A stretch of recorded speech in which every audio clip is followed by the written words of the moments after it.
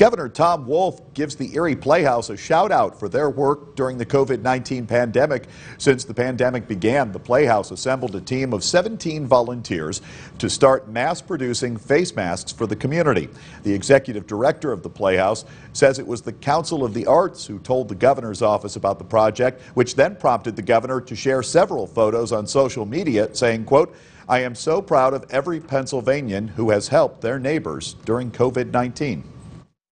To see that recognition yesterday was really tremendous.